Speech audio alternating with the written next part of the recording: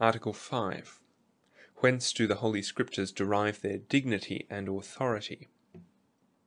We receive all these books, and these only, as holy and canonical, for the regulation, foundation, and confirmation of our faith, believing without any doubt all things contained in them, not so much because the Church receives and approves them as such, but more especially because the Holy Ghost witnesseth in our hearts that they are from God, whereof they carry the evidence in themselves.